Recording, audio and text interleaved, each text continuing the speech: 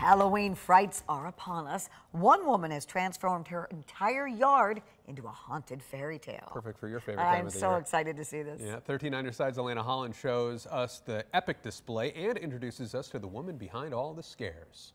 Once upon a time, the village of Storybook Hollow lived in peace. But each Halloween, the villains from this fairy tale town rise from the grave and seek revenge. The troll and Rumpelstiltskin and the wicked stepmother, they're all sort of rising. Captain Hook and the Queen of Hearts. Try to get their stories overturned.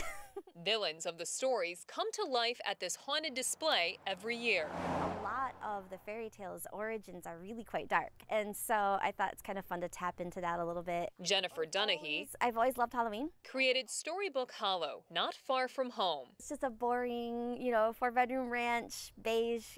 It couldn't be a more boring house. Each Halloween, it becomes something magical. This dragon livery is her garage. It's supposed to be like a ruined castle that somebody's turned into a dragon farm. The Mad Hatter's tea party, the front of her house. When you're in here, you don't see the modern houses and things like that. Dunahee did not take any shortcuts creating this fictional town. I basically work like 20 hours a week, year-round, full-time, building things. With the exception of just a few items, she has handmade nearly everything you see in the village. A lot of things are carved out of foam. My husband helps me with the framing of things. He bends the steel for me and does the carpentry work, and then I put it all together. Including the now famous dragon guarding the castle moat. Our newest dragon is Serpentina, who was in ArtPrize this year. Putting her in the top 5 of this year's competition. It was a whirlwind. The past 4 years, Dunahee has partnered with the Humane Society of West Michigan. We get lots of people coming out, and I thought, we have potential to do something really cool for the community here. Taking donations for the group as people walk through the trail. It's not just for